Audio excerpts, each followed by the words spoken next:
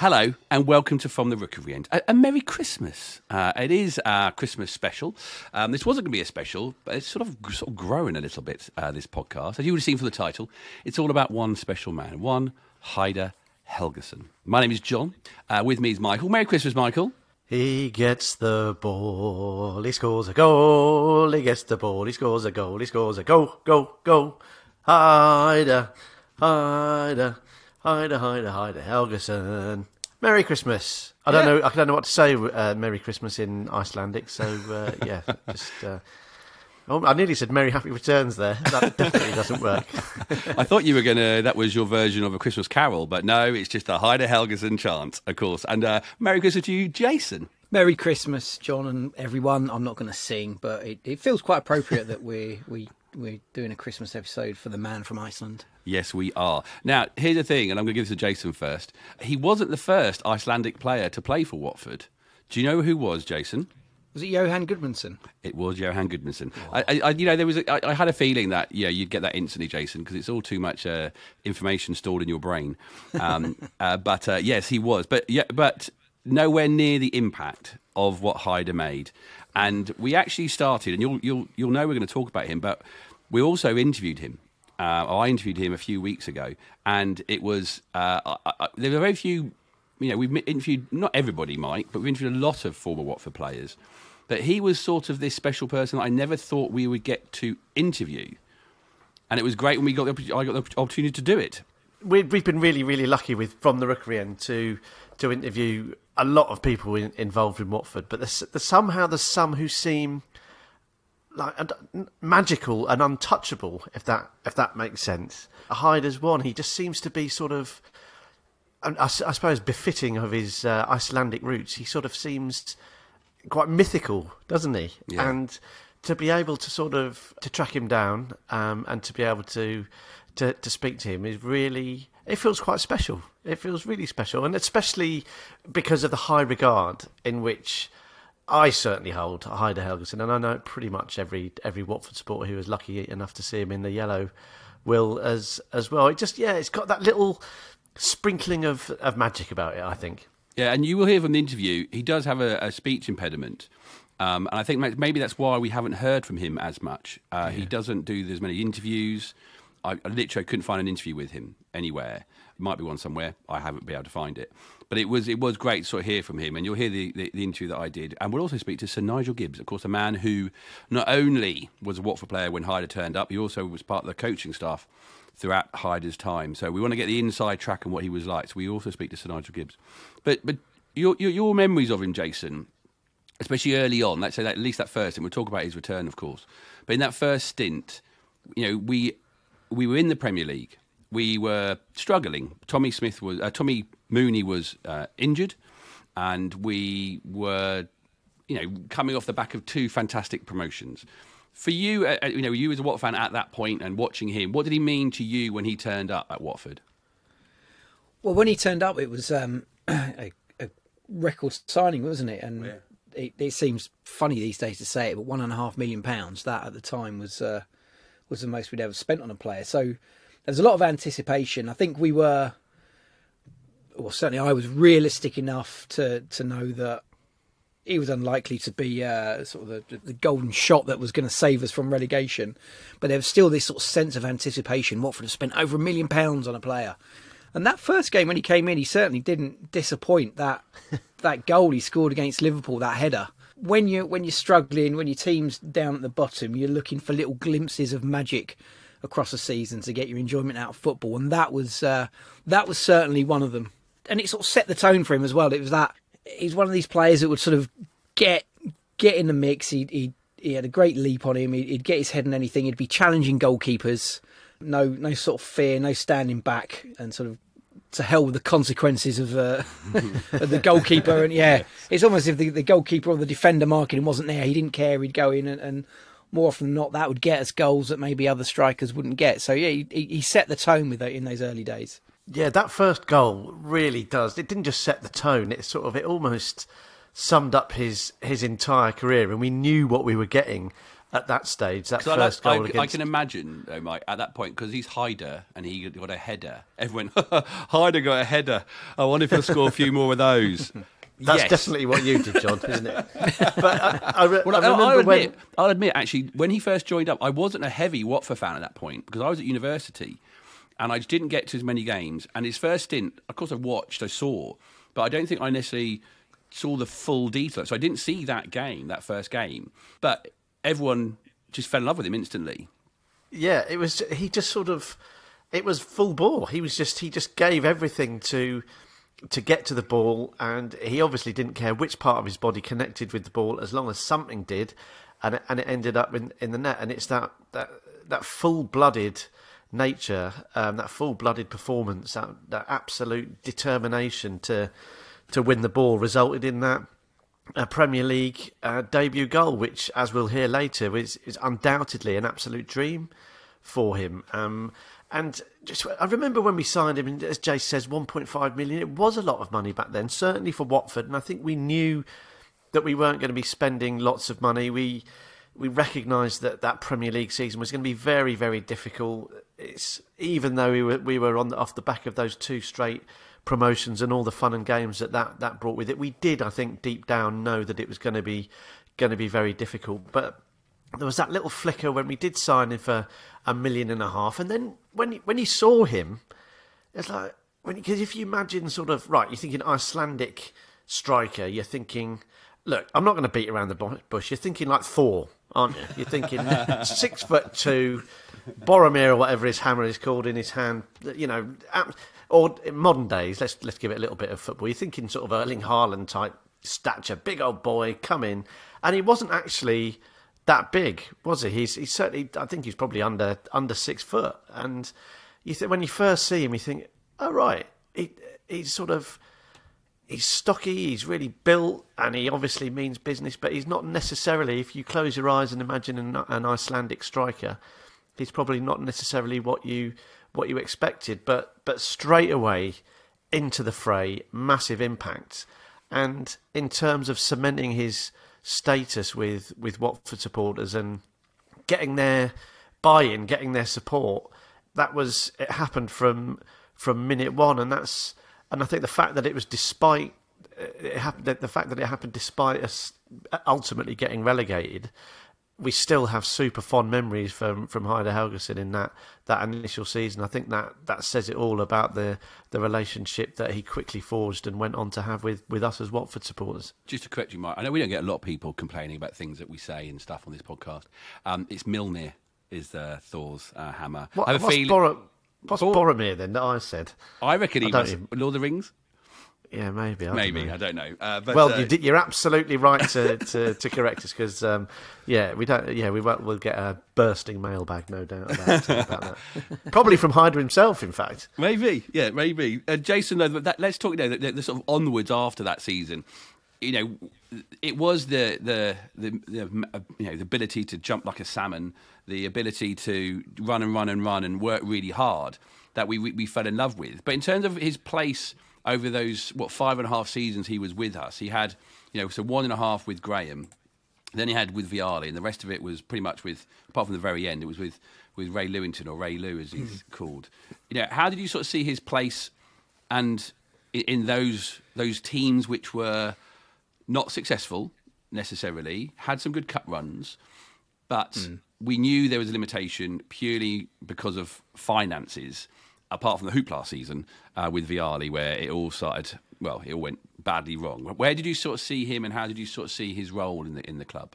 Yeah, it's funny how your mind plays and your memory plays tricks on you, isn't it? Because you think about those 2 cup runs, the FA Cup run and the League Cup run, and Heidar very much felt part of that. And weirdly, one of my, I suppose it is a Heidar memory, he scored the winning goal in that 1-0 win over West Brom in the FA Cup run, didn't he, at home? My works party was that day in London, so I couldn't go. But me and my other half and a few other work colleagues, all Watford fans, were watching Sky Sports Saturday in a pub in central London somewhere. And when Sky Sports went to the game for the goal, there was a small eruption there was a little bit of Hertfordshire in the pub in central London, and that sort of stuck with me to this day. And I've obviously watched the goal back on sort of later in the weekend, and look, another sort of good finish from Heidar. And so those cup runs I absolutely associate with Heidar Helguson.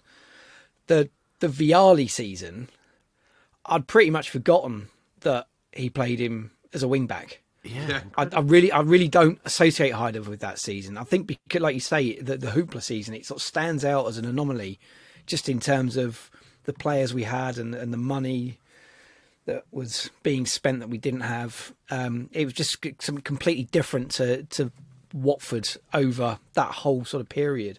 That almost Heidar isn't a part of it for me, and obviously he wasn't as heavily involved as he would like to have been, and when he was, it wasn't in the position he would have liked to have been. But I've sort of almost disassociated the two. Heidar is for me very much about what sort of followed after, and again, some seasons were a struggle. The cup runs perhaps gloss over. Certainly the League Cup run probably glosses over his last season in that first stint with us, when we had a good run to the League Cup, great games against Southampton and Portsmouth. But my I think another abiding memory of Heidar Helguson is Ray Lewington gone. We're getting towards the business end of the season. There were a lot of teams, if I remember rightly, sort of milling around, fighting against relegation, and we weren't completely safe with 2 games to go, and we had Stoke away, and I went to that game under Eddie Boothroyd, and again I think it was a 1-0, and Heidar scored the winner. Big scenes of celebration in the away end, and I jumped up and down so much that I lost my keys out of my pocket and landed in the row behind. So I had to, sort of the person behind me. I didn't realise the person behind sort of tapped me on the shoulder. Are these yours? And again, it's just silly things like that that sort of stuck with me for today. But that was Heidar Helguson scoring a very important goal, because had we lost that game, we then went on to lose to West Ham in the final game of the season, I think it was.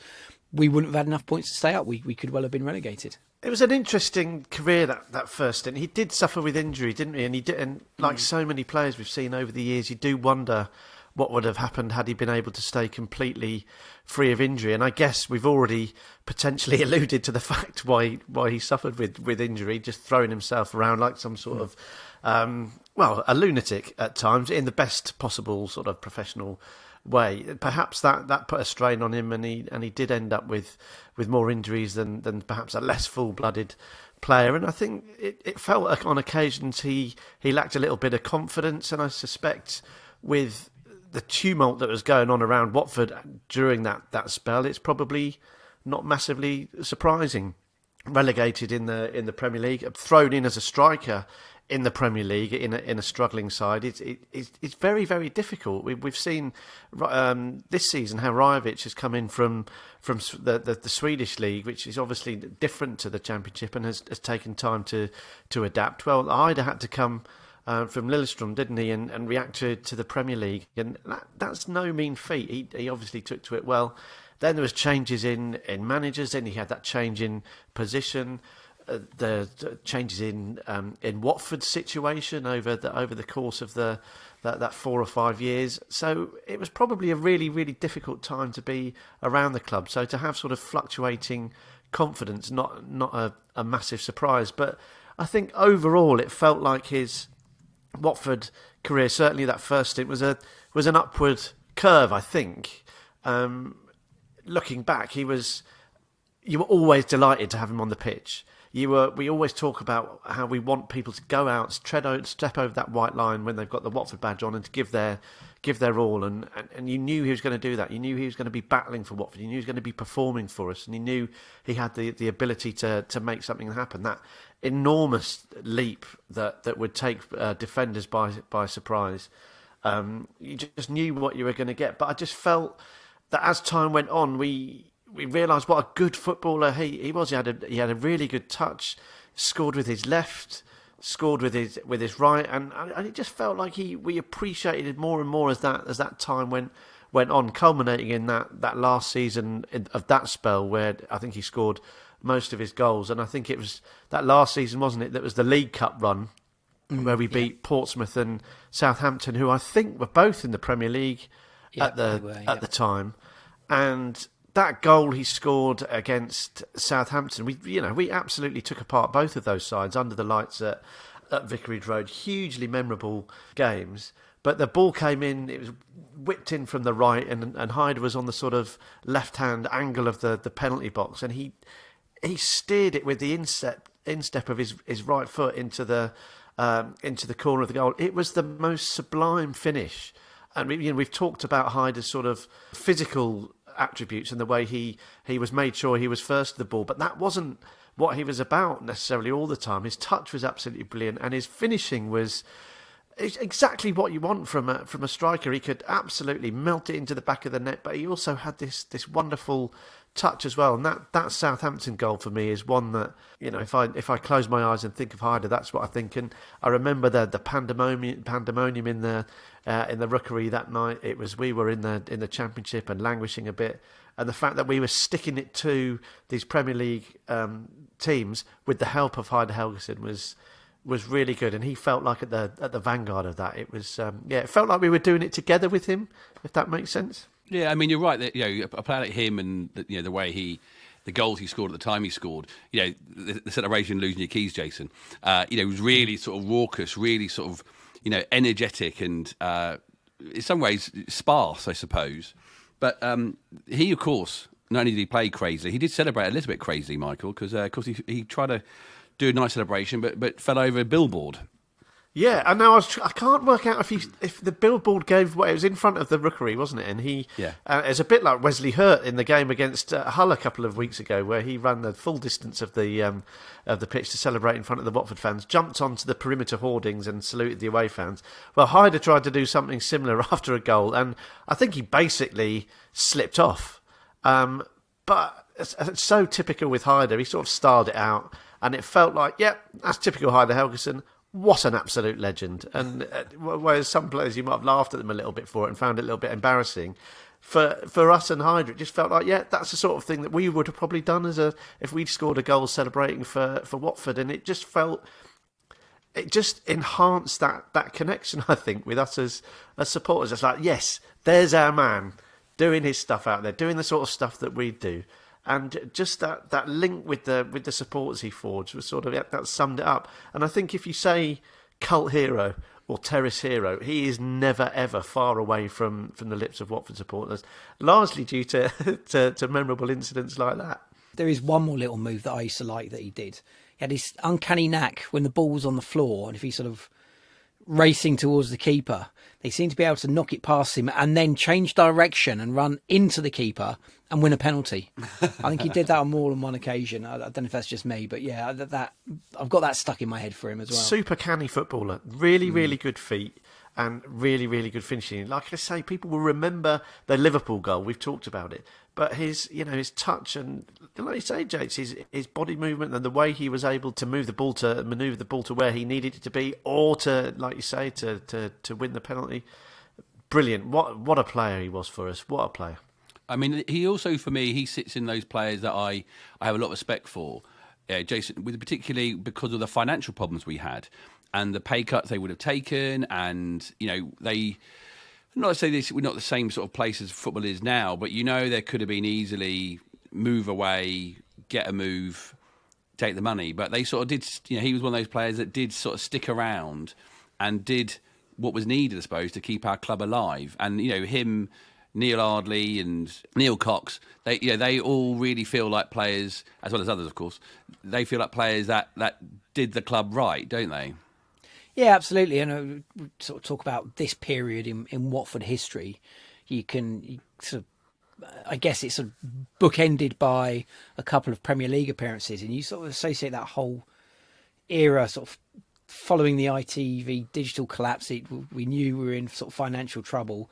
And once you're on that slippery slope, it is very hard to get out of. So that whole period you sort of associate with money problems. And for those players, especially with someone like Heidar Helguson, who, as we've already said, is such a good player, it would have been easy for them to sort of say, well, no, this wasn't what I was sold when I came to the club. Came to the club as a Premier League player. Now I'm having to on cut wages, reduced wages, playing at a level lower than I came into, it would have been quite easy for them to sort of look elsewhere. Obviously, offers did come in the end, and we had to take the opportunity to sell him to Fulham when we did. I guess there's a chance that he could have gone earlier if he really wanted to, but he didn't. His return, though, Mike, you talk about like his absolute, what sums Heidar up. I think his return, his debut return against Leicester, it was 3-3. He came on, he scored 2 goals, then he got injured and he went off. And he was then injured for a good couple of games after that. He's back on loan from QPR. But that you could almost, again, that performance, seeing him play, knowing that, if you look at the stats and stuff, he was not in a good place. And as he says later on, he wasn't enjoying life at QPR. And it was almost like, he was like, right, I'm back. I want this. I want to do well. And I'm going to score goals. And he did score goals alongside that Danny Graham and Tommy Smith that season. But that game, come on, score, get injured, off you go. That energy. His maybe perhaps like his career in microcosm, sort of come and make a really big impact, do what he's paid to do, which is score goals, and then unfortunately have that curtailed with injury. But I think that goes back to what Jace was saying about him being a good bloke and a good player for Watford, because I think he just got it. I think he understood what the place was about. I think he understood what we were about as fans. I think he understood what Watford were probably fighting for, or what level they were battling at that stage. And he just understood it and just wholeheartedly worked at it. And I think my take was that he enjoyed playing in a Watford shirt, and I think that shone through in that when he came back, he didn't look like he'd been gone. It didn't look like he'd been away, really. And I think he probably felt that as well. And yeah, to make that impact against Leicester was absolutely superb. And of course, we managed to I think we got him till the end of the season, didn't we? We extended the loan through to the end of the season, because he was struggling a little bit at QPR, but then went on after that to do pretty well again, and it was the Heidar we know and love. And I think we were all felt a bit sad that he'd left and we weren't able to keep him on, but again understood that, because we were where we were at and Heidar was where he was at. But yeah, I think that Leicester game is one that will live in the memory as well. Just came on and did exactly what he's supposed to do, which is terrorise the opposition and score goals for the Golden Boys. Yeah, and Jace, that season he sort of came back as a senior player in many ways, because Danny Graham had joined that summer, done all right. He did score a goal in that return debut for Heidar, but him and Tommy Smith coming back just added that sort of seniority to that side, at that very young side that we had, and he just added a lovely, again, like you say, Mike sort of says there, Jace, he sort of says that idea of comfort and familiarity. That he added to that. What do you think about his return and that season for you?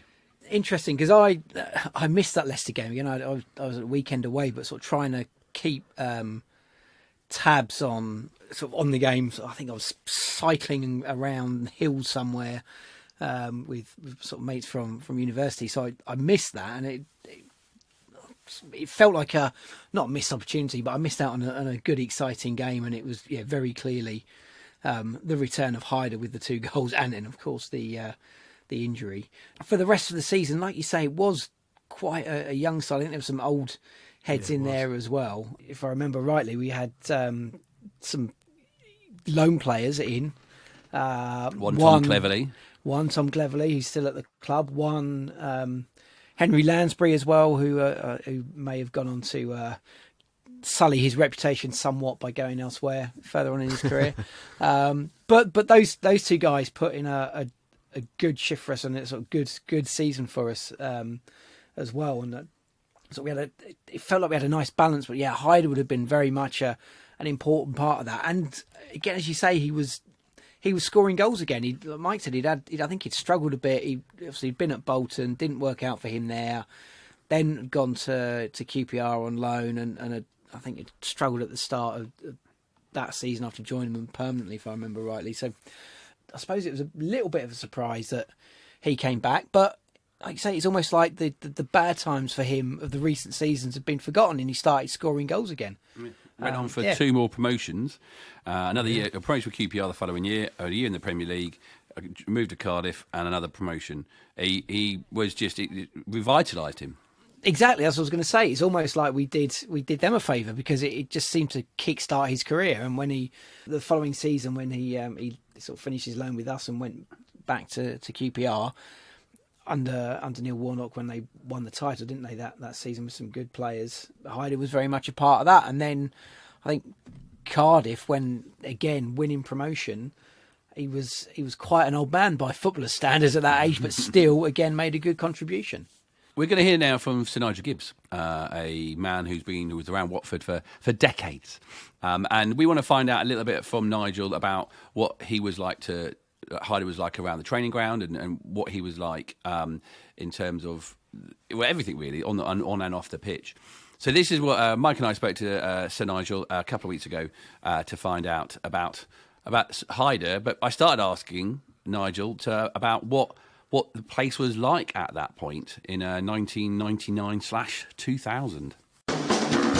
You know, you still look back and remember things, and it was a very difficult sort of season in many ways, because we didn't have the finances to compete, and we weren't able to bring many players of Premier League experience in, and that eventually cost us. I mean, we lost so many games by the odd goal that season, and we just weren't quite good enough, so we couldn't turn that draw into a win or that loss into a draw, and that was sort of how it went. I mean, I ended up playing, I think I made 16 appearances that season in the Premier League, but as you say, we had injuries to key players, so it was very, very difficult. And I think looking back now, it was very difficult for the club to sort of bring that better quality of player, and then to keep that spirit of the players that got us those 2 promotions. And it's always a balancing act. And having been on the coaching side for many years now, I know how difficult that is. But as you say, it was a tough season, and losing a couple of players for long-term injuries, it wasn't easy. So Heidar came in. He was £1.5 million.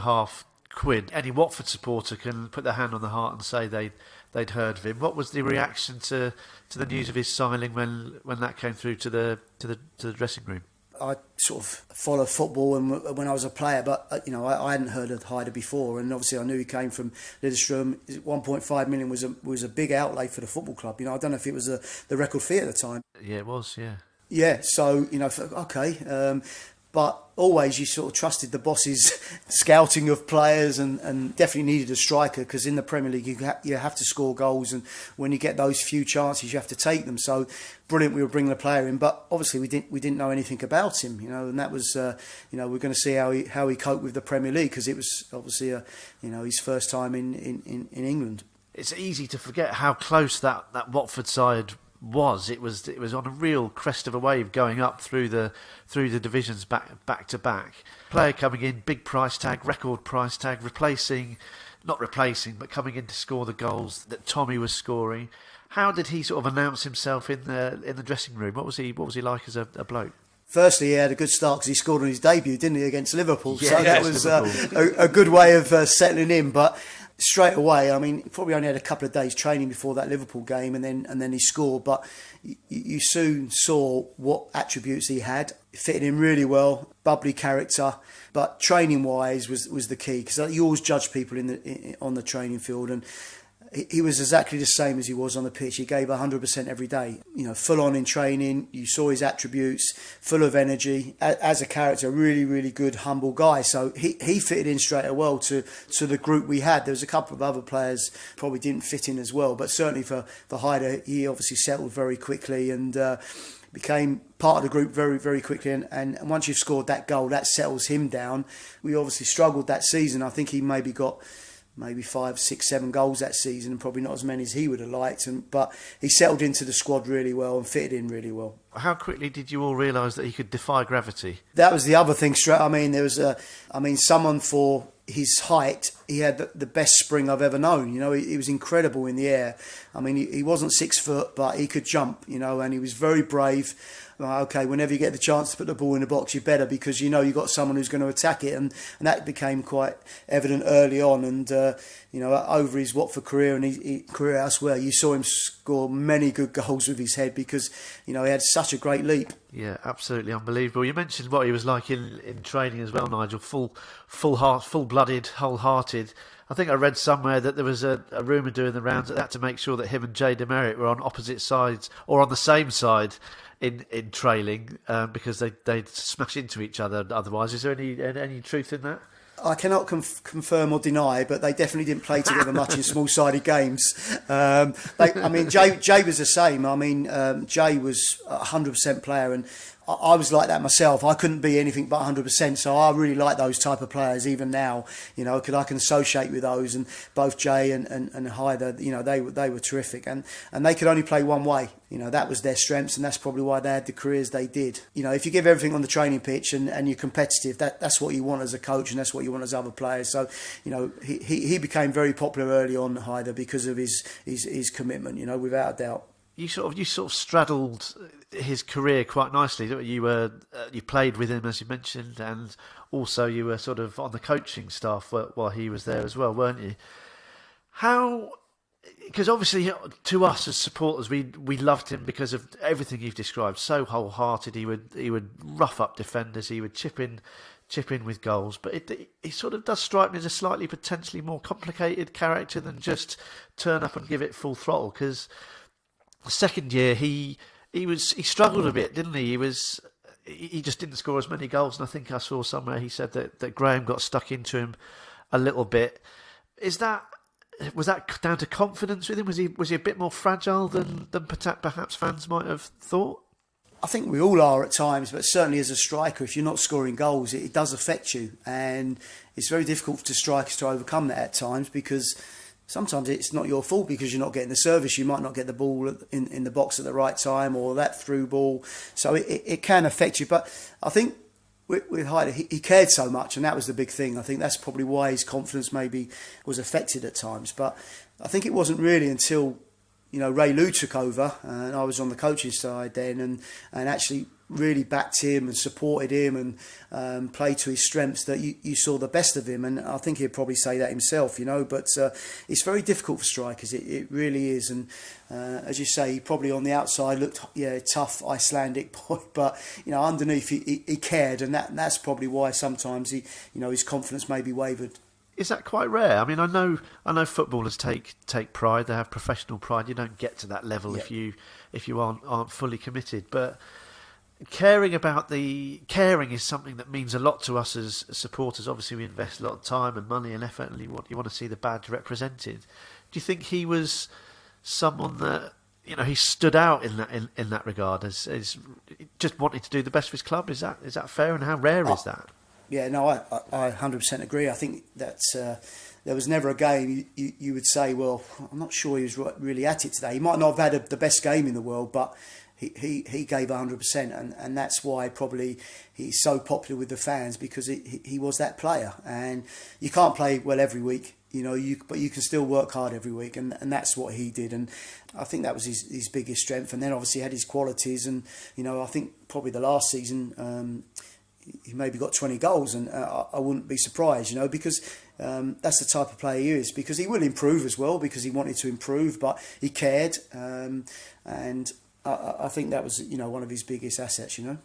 Seeing him under Graham, seeing him under Ray Lou, but also seeing him under Vialli. I mean, he was basically, if you look at the graphs and stuff, he just seemed to be a substitute that year. Mm-hmm. So he didn't quite get the love, but he did, when he played, he did score goals. Do you think that did you see anything different of him that season? We did get one message from a fan sort of saying at the end of season dinner that year he looked really grumpy because he hadn't really been playing. Did you feel that? Did you see a different side of him at all under Vialli? Or was everything different? It was all different, because it was trying to play a different style of football, and like every professional I know, they want to play. So he wanted to play every week. He wanted to play as a striker, and if you're not playing, you're not going to be happy. So that probably was what people maybe saw at the end of the season, because it was a frustrating season for us all. And then come pre-season and it changes again. It gives you a new sort of, okay, we're off again now. I know Ray Lewington. I like Ray Lewington. I want to play for him. And that's no disrespect to Luca, because sometimes it just doesn't work out with a manager, does it? So, but it's never easy when you're not playing. And I think, you know, we saw that when Heidar became the regular under Ray Lewington, that you saw probably his best season, one of his best seasons, you know. Do you think potentially, Nigel, striker is the ultimate confidence position? Because when you're playing as a defender, you're busting your balls to keep the ball out of the net. Then you need the striker to go and do the business at the other end. So you're relying on him. And when you're on the coaching side of things, obviously the name of the game is to score goals, and you need your striker to finish them at the end of the day. So do you think there is did Heidar find that difficult? Do you think that, well, is that true, that level of expectation? And do you think Heidar found that tough to get to grips with? I think, you know, every striker is judged on his goals, but I think, you know, as a coach now, and from the other side of it, you want more than, you know you're going to have more than scoring goals. Scoring goals is the icing on the cake and what you judge on, but his work rate, so you're defending from the front. You know, you're creating for other people. You're defending both box. You know, you're defending the box and then trying to score on the other one. So there's more to the game. But because you're judged on goals, then you know it can be quite difficult. But again, as I alluded to it earlier on, that you rely on the service as well. You know, you need the service. You need the ball in the box at the right. You know, so he can make his runs and, you know, get across his defender or run in behind, whatever it is. So you are relying on other people to create and score, you know, create chances for you, and then it's up to you to score the goals. So, you know, it'd be really interesting, and I haven't done it, but for Heidar, you know, what is his, you know, shots to goal ratio, because he might not have had many chances and scored quite a lot of goals from the chances he got, you know, or he might have had a lot of chances and didn't, you know, you just don't know. But, you know, certainly as a striker, you need other parts of your game to do well. And I think if he didn't score, you knew that he would cause problems to the opposition. He would chase things down. His work rate was phenomenal. You know, he'd do other things for the team. And as I say, those players are invaluable, let me tell you. You were still on the staff in his last season, weren't you? So was there a thing about when, you know, that last season with Ray and then AD came in right at the end? Was there a thing about actually it was time for him to move on? Because he'd come to Watford as this, you know, he never had any experience in England.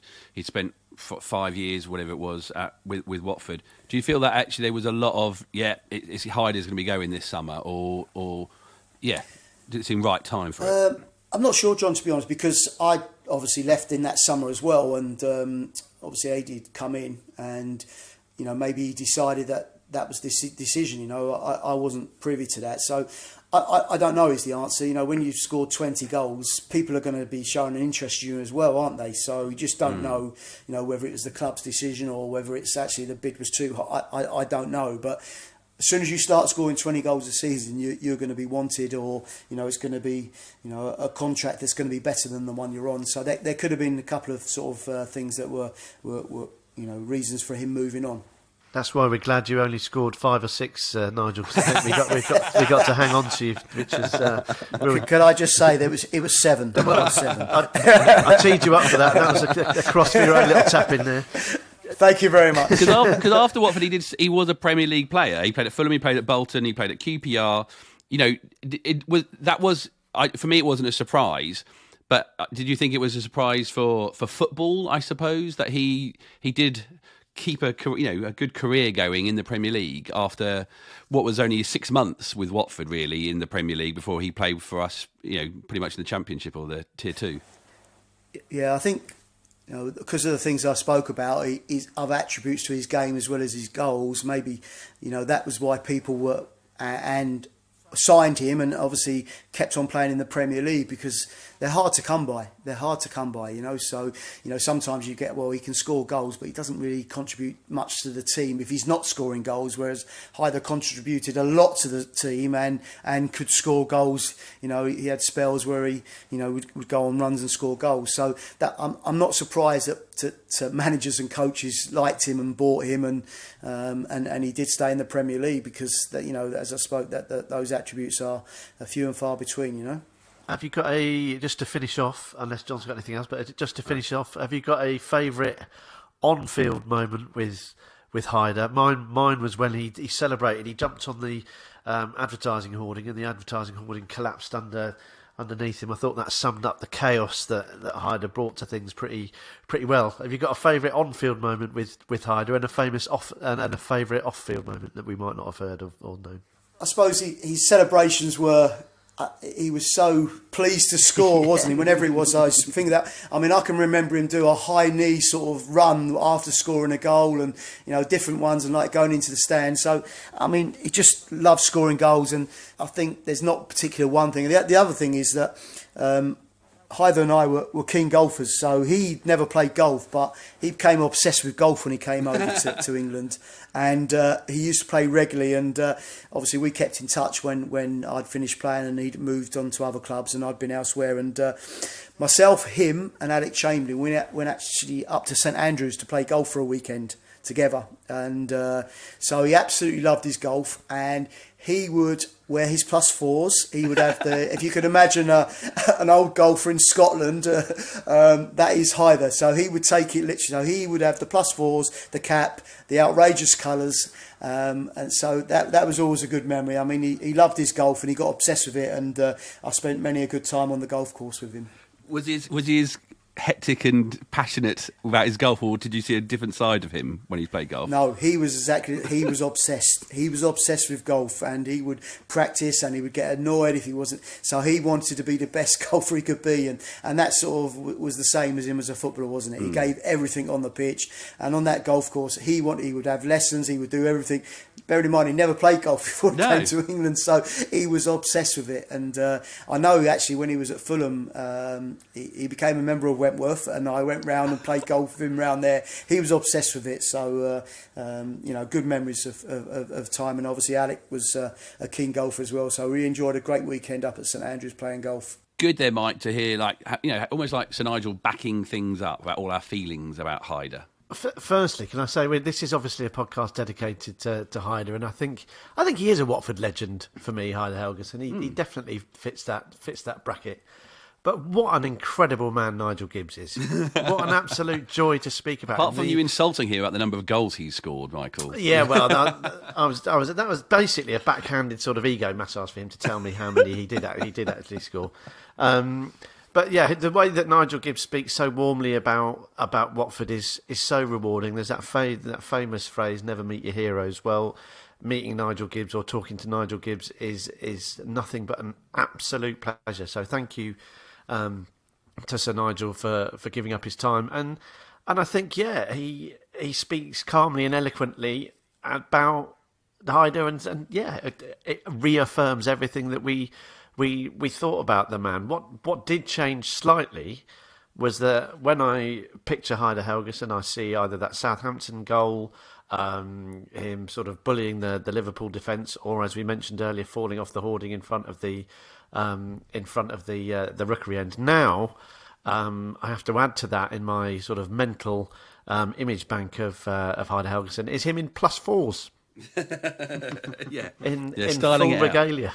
It was fantastic, to hear Sir Nigel, and it was hard when I actually spoke to Heidar, because he's back in Iceland.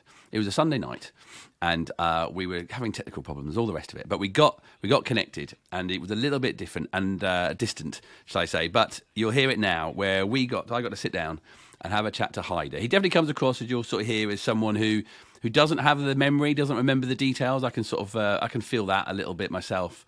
Not like Jason, who remembers all the stats and stuff. But this is what Heidar had to say about his time at Watford. Of course, we go through all the eras and the managers that he sort of played under. But this is our interview with Mr. Heidar Helguson. Or Nigel Gibbs, or Sir Nigel Gibbs as we call him. When we spoke to him on Friday, he said you got quite obsessed with one thing in particular when you came to England, and that was golf. He said you loved playing golf. Is that right? Yes, it is. I played quite a bit once I was there. Before I arrived, I sort of fiddled a little bit with it. hit it in well with a football, I suppose. And obviously, Alec and Gibbo and Coxie and then played. At 11, I still play. I can say, you still play with it a lot? Obviously, the season here, the following season here is 4 months. Can I start by asking again, so when you came over to England, how did that come about? Was it something that you had been pushing for, or was it a bit of a surprise for you? Not pushing, but I was in Norway at the time, playing for Lillestrøm. In my second season there, I did fairly well. Knew of interest from teams, not in England, but in France and elsewhere. So I knew I was going to go somewhere. But as soon as Watford came in, that was really never any other option. Because in Iceland, English football is massive. It was always a dream rather than something else to play in England. So when the opportunity came, there wasn't really any other option. Or didn't really want to go anywhere else. And with that, was it the fact that was Watford a big draw? Did Graham play a role in maybe making it an easy choice for you? I would love to say that it make a difference, but it was, if I'm being honest, it was the only team in England that came in, obviously knew about Watford and Elton John and Graham Taylor, so knew about them, but it wasn't really that I wanted to particularly come to Watford, but I'm really happy I did. But and you joined, it was at 1.5 million when you joined, which at that point was the highest Watford ever paid for a player. Did that sort of price tag or that sort of status weigh on your mind? Or was it a thing that was talked about or you thought about? Not really, no. I never really thought about it, to be honest. And I suppose the way I started this season and played in the second part of the Premier League season that I came, wasn't really, I did fairly well. Wasn't really something that was on my mind. I can't remember it ever being mentioned. And when you turned up, say, halfway through the season, you score one against Liverpool on your first game, you score the following week. But Watford was sort of struggling, I suppose, in the Premier League. How did that feel to be around the club and coming into the club at that point? It was just fantastic. I never really noticed that, obviously on the pitch and, looking at the table and stuff, you noticed that, we were rock bottom and stuff. But, it was just so much adrenaline and, stuff going on with me personally that I didn't really pay any attention to it. I was just, literally just on cloud nine. Having made it over to England. In terms of fans, there's two things we adored about you as a footballer. Firstly, your work rate, how hard you worked, and the other one, and it's still. I remember when you returned, how much it sort of. I remember just how amazing your ability to jump really high and to head a ball was just extraordinary compared to someone of your stature. Were those natural skills that you had, or did you work on them? They were never really intentionally worked on. I played basketball until I was about 15, 16. And I'm pretty sure that helped. But it's just something that I've always had. Nothing I particularly worked on or, with regards to the running and the work rate. It's just something, that I always had. Even when I was younger, I was always running around everywhere. There was no real conscious effort into practicing the timing of the jumps or anything else. It's just something that I had. And I think that, the basketball played a part in that. And did you find you changed, did you change much as a footballer when you came to England? Do you have to change anything? Yes and no. I had to improve on a few things.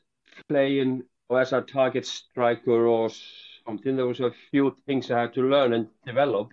The way I played for the majority of my career was pretty much how I've always been. Later years, I was more of a, target striker, less running the channels and stuff.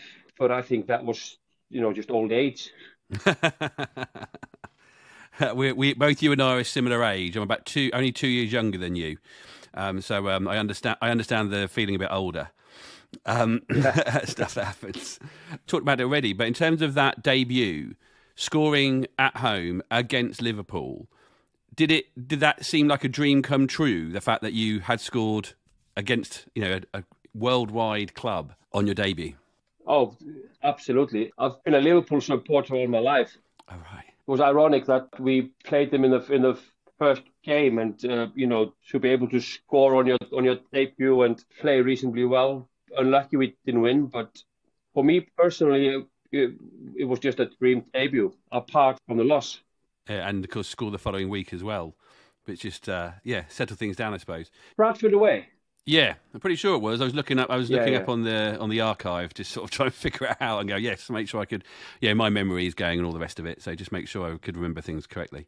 In terms of that time, that's the end of that season, and then the following season with Graham. What was he like as a manager? We see him as the greatest manager Watford ever had over the two spells he had. For you, what was it like working with Graham? Obviously, very good. I don't think I appreciated him enough at the time. Young, second season for me didn't really go particularly well.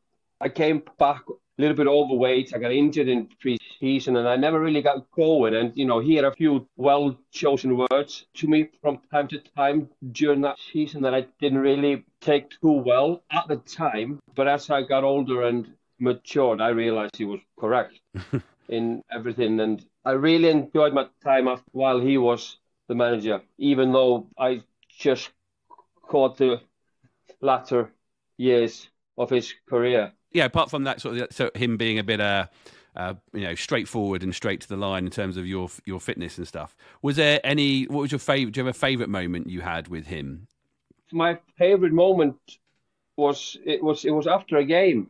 I can't remember who it was. It was Elton John came into the dressing room and presented him with a mask of fitting image. Oh yes, yeah. He bought his mask at an auction somewhere and presented him with it. That was, that's the one I remember. So long ago, I get all the years mixed up. 20 odd years. Yeah, it is. Yeah, absolutely. I know what you mean.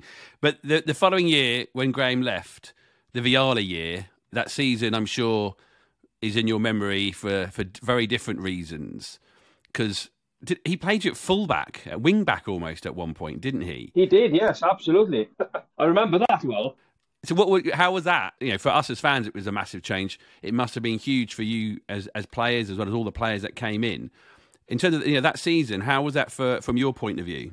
Well, I've found him and Ray Wilkins really pleasant, fantastic lads. It's maybe strange, to hear or say that, I quite enjoyed my time, that year, even though I didn't play as much as I wanted or in the positions. But football is about personal opinions, and he obviously didn't fancy me up front. But it was a good experience. Okay, that's lovely to know. It wasn't a successful one, but I quite enjoyed that time. Oh, that's amazing to know. I didn't think you'd say that about that season, because say be playing out of position and you basically sub, but coming on fairly regularly as a sub when you were. I mean, if you would have spoken to me then, possibly might have had different opinions, different view on things. But looking back now, and I've never had any ill feeling or anything towards them or that season, really. And then when Ray Lou came in, we chatted to Nigel about it, how you all of a sudden you almost found your feet again, and were playing so much better. How was he as a manager? How did he help you? He basically believed in me. That I tended to play my best when I knew that the manager liked me. Yeah. And I don't think I'm any different to anyone else. But this season before, I had played quite a few reserve matches under Ray, and our relationship was pretty good. Fantastic man. I really, really, really like Ray. And of course, it was during a financial problematic time at Watford. How was that in terms of the changing room and pay cuts, and Neil Cox having to meet with you players and sort things out? And yeah, it was a tough time. But what was it what were your memories of the change room at that point when all the tough decisions had to be made? Nothing but good. I think looking back on it, I think it only affected us in a positive way, really. Some of my fondest memories are the cup runs during those years. The Liverpool matches, the Southampton, Portsmouth at home, semi-final runs and all that. So I think it only rallied us, really. Yeah, I mean, it seemed that way. It completely, from the stands, it really did seem that way. We when you hear and see press about financial problems, you think the worst. And there were lots of really bad clubs at that point who were, nosediving down the leagues when things went wrong. And it was amazing we sort of stayed where we did. And I think a big part of it was, the sacrifices and the changes that you guys made as players. But that FA Cup, I watched some clips ahead of speaking to you. And there was a moment, there was a header you did I think it was the first couple of minutes against Southampton. And the ball just went, you headed it down. The keeper literally just got it around the post. Those big games, which ones of those stand out for you? And do you remember? I think it was at Portsmouth, probably at home in that cup run. I think, my memory of the two semi-finals were that we were, how should I say this? Is that it was maybe a step too far. My feeling was that, we've reached where we're going, because I didn't remember in those two games that, we were ever going to win them. Not even a little chance of maybe getting a result that you needed? Obviously, beforehand, but how the games played out, I just think that was maybe the end station. I sort of had the feeling, looking back on it, is that, if we would have scored, they just would have scored again. That's my honest assessment of, obviously before the games, we were hoping to win, but looking at the games after the game, I think we had reached sort of our limit. Or, what should I say? Yeah, I understand what you mean. Yeah, reach your ceiling. Yeah. You played with so many seasons. In terms of that first spell that you had with us, who were the players that you think you worked closest with, or you were the best players for you, either because they helped you score goals, or you helped them score goals, or they were your closest sort of friends in the change room? Which players do you have fond memories of? Alec, Gippo, Coxey, Neil Ardley, Tommy Smith. I was in contact with Espen Bartson, the keeper. Remember him? Yeah. I was in contact with him for a while. Richard Johnson, isn't he at the academy? Yeah, he's head of the academy. Yeah, he's running that now. So many to mention. Micah Hyde, remember him? But in terms of your sort of your first exit from Watford, Ray Lew had left, AD had come in. Did you have conversation with AD about playing that season, or were you always going to be leaving to for financial reasons, so the club could get some money from your selling? How did your exit play out? AD obviously came at the end of the previous season, and I played, I can't remember how many games he was charged. Obviously, if there hasn't been any interest, then I would have stayed on. But I think because of the financial problems, someone had to go. There was some interest in me from Wigan and some others, and I was looking to get into the Premier League if and when the opportunity would arise. I'd almost gone to, I pretty much agreed everything with Wigan when Fulham came in. I was up in Wigan pretty much ready to sign when they rang.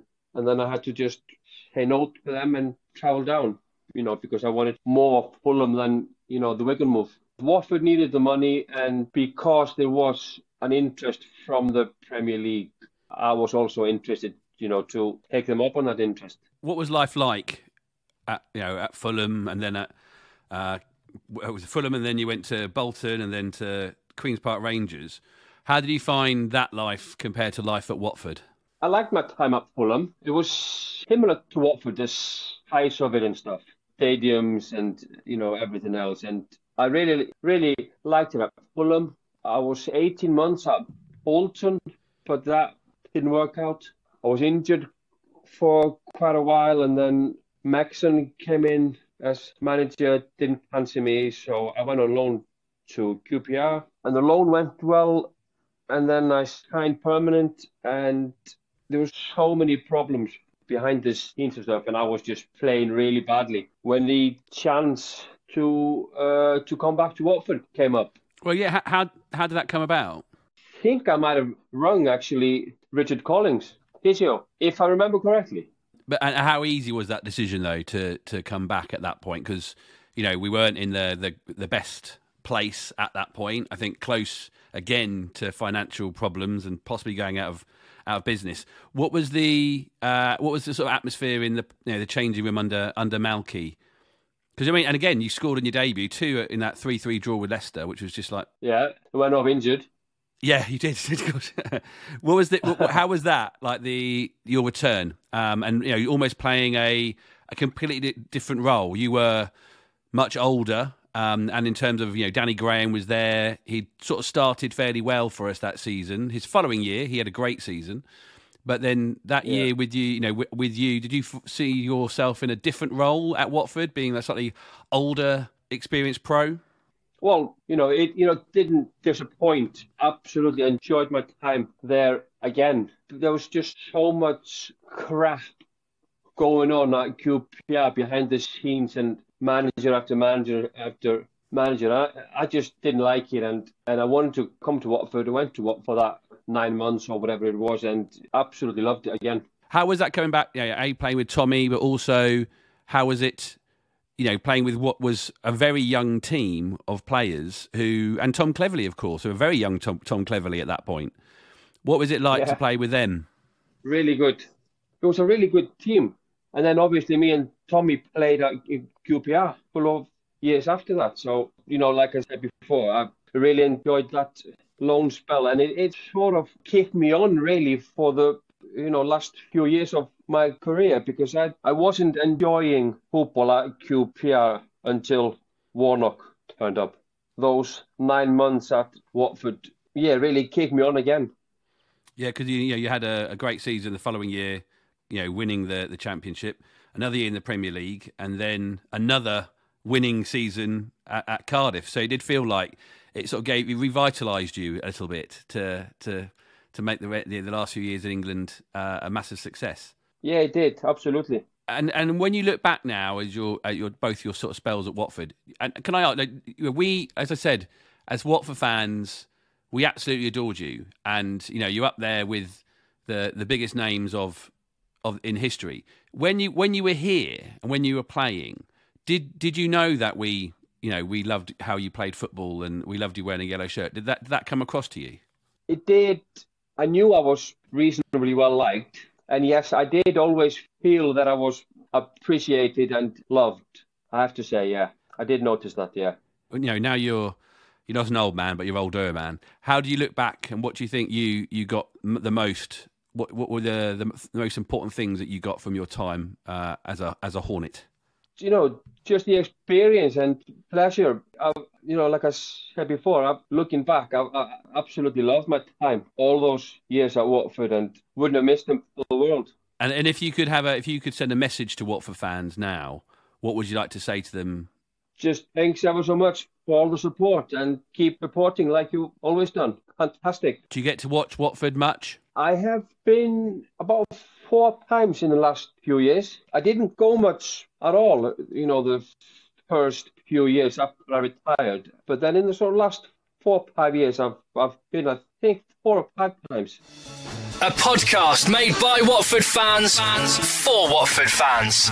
From the Rookery end. Straight off the back of something there, John, I'm going to pick you up on something you said before we played in Heidar talking there. Doesn't remember the detail. Well, I remember, quick as a flash, you mentioned the Liverpool goal, and you said, oh yeah, he scored in the next one. Yeah. And before you even finished saying that, he said, yeah, away at Bradford. So I think you might have done Mr. Helguson a little bit of a disservice there. So he's, he remembers the important stuff, evidently. It's just lovely to hear from him, isn't it? It's like you said, John, sort of listening to that. He's not someone that we thought we'd ever get to speak to. Like you say, he's back in Iceland. And I think the thing that stood out for me is that he does seem to get how much we loved him and appreciated him as fans. And that's probably why we were sort of talking before the interview about him hanging around when possibly he could have gone if sort of other offers had came in sort of during those difficult times. That's probably a big part of it, isn't it? That's probably why he was happy to do so. I just thought that came across really well sort of throughout that interview, how much he appreciated Watford. And sometimes you wonder, when players move around, when they're sort of playing for different clubs, and you think of what he achieved. We spoke before about winning promotion with QPR, winning promotion with Cardiff. Yeah, as Mike says, that there are details that he's picked up in there. He clearly loved his time at Watford. He loves the fans, and it's great to hear that. It's quite reaffirming as a Watford fan to hear someone that we love and appreciate seems to sort of share that mutually about us as fans. What I thought was extraordinarily lovely was when he talked about joining Watford. The way he described coming over to play in England in the Premier League, he described it as a dream, and you could tell by the way he said it, as a literal dream, as something that almost like the way we'd look at it. Sort of, oh, one day I'd love to play in the Premier League. He almost sort of suggested it as this unattainable thing, as something obviously he was working towards, but did he really believe it was ever going to happen? Because it was such a pinnacle, seen as such a pinnacle, and to hear him sort of describe ultimately him achieving that goal was so great. It's just like the essence of we know what we want as sports supporters. We want to see our team play well and win stuff. But just to hear what it's actually like for an elite performer to achieve their goal there was something really, really magical about that. And the fact that it was Heidar, a man who we've grown to love and respect and enjoyed so much watching, achieving his dream through Watford, sort of with us as part of the journey, just really cemented the relationship, if you like, and made it feel so special. I was so pleased for him, so proud for him, how proud he must have felt to have achieved that goal of getting the move to England. And then, in your first game, to score against the team you supported with the world watching on. It's just beautiful. And the fact that we're a part of that, and the fact that Watford was able to give him that, and in turn he gave Watford back so much, was I found it quite moving, and I just loved it. And it was just so great to hear from him, and he sort of speaks with such enthusiasm. I think he was quite honest with you, I felt, John, and. But that's because he's enthusiastic, and he felt able to talk about football and his feelings and how it went, and how he said he said himself he came back a little bit overweight and didn't really agree with Graham Taylor when he was busting his balls a little bit, but then grew to understand it. And I think that chat just allowed us to sort of it said a lot. It gave us a real insight into his career and how he changed, and the challenges of changing a division, which were mentioned earlier, and how he dealt with that. It was absolutely fascinating. I thought, with loads of lovely little detail in there. I loved his memory about Elton John bringing in Graham Taylor's spitting image mask. I thought he was just going to say, "Oh, it's great to see Elton John." He came in and told us a story about once when he was in a Rolls Royce with the Rolling Stones or something. But what an amazing thing! Then again, a little insight into the stuff that we don't see about the stuff Elton thinks, oh, I'll get that for Graham and bring that in, and the lads will think that's funny. And it all just helps to build this. We think Watford's magical, right? And we hear stuff like this and we go, Watford absolutely bloody well is magical. We've had some of the most incredible characters associated with our club over the years, and just to hear it firsthand from someone like Heidar is, yeah, I've said it and I'll say it again, magic. Where does he sit, though, for you, Jason, in the history of Watford? I know it's really hard to sort of say this because you sort of, Luther and Troy are sort of in a different place, let's say. But if I said to you top 5 or top 10, do you think, of strikers that played for Watford? I know he's definitely going to be above Nathan Ellington. But, where do you think? Is he in your top 5? Is he in your top 10 strikers of all time? Blimey, that's a good question. He probably is. If I sort of look back over the years and think of who else would be in there, I'm sure we'd be in certainly top 10, Possibly, yeah, probably. I was thinking who else would be there. Obviously, like Luther and Ross Jenkins would both be in there. I suppose we have to say Troy. Troy goes in there, doesn't he? And then he's probably. You mentioned Danny Graham earlier. I was a big Danny Graham fan. We love him. And then there's sort of other almost sort of cameo type roles of players that you appreciated at the time. Someone like Jerry Armstrong was there when I first started going. Well, in fact, no, just after I started going to see Watford, he appeared on the scene. Always liked him for sort of his brief Watford appearance, and yeah, then you sort of. Can I simplify I think you probably would. Bit? Yeah, please, because it's a difficult question. So probably because I'm older than you. I think if you watched Watford during the time that Heidar Helguson played for the Hornets, and you said, "Who's your favourite Watford player?" Yeah. Heidar Helguson would, without doubt, be in every single conversation. That was the impact he had on us as Watford supporters. He was, we've discussed, the career was up and down. There was injury, yada yada yada. But you talk about your fan. It's like an emotional reaction, isn't it? It's about a feeling a connection. It's about feeling something. And Heidar always made you feel something. And usually it was pride in the badge. You bounced off his obvious dedication to playing for the football club. So if you watched Heidar play and someone asked you, who's your favourite Watford player, I guarantee you virtually every single Watford fan would mention Heidar Helguson. He didn't fail. He couldn't have failed to have just touched the lives of you as a Watford supporter if you're around in that time. He was just such a great addition to the club. He was fun to watch. He was exciting to watch. He was exhilarating to watch. We've discussed the way he played, his good touch, his finishing, the goals that he came up with. Just an absolute joy to behold. And if you could bottle what Heidar had, you could make some very, very good footballers. Thank you very much for listening to podcasts. We love doing something a bit different than just talking about the games all the time. We do love watching the games, of course, but doing something special like this and speaking to someone special like Heidar is one of the wonderful things we get to do on this podcast, and we really hope you enjoyed it. We hope you have a very Merry Christmas. Thank you very much, Michael. More than welcome. Thank you. Well done, John, for speaking to Heidar. He did an absolutely magnificent job. Thank you. And thank you, Jason. Yes, here. Well done, John. Thank you. And thanks to Nigel and Heidar, of course. Yes, of course. Sir Nigel. I don't know what you call a lord or a sir in Iceland, but I'm sure he's got one. Thank you very much to Heidar. We'll be back, of course, with some more chat about Watford and some games that are going on across the festive period. But thank you very much, and come on, you all!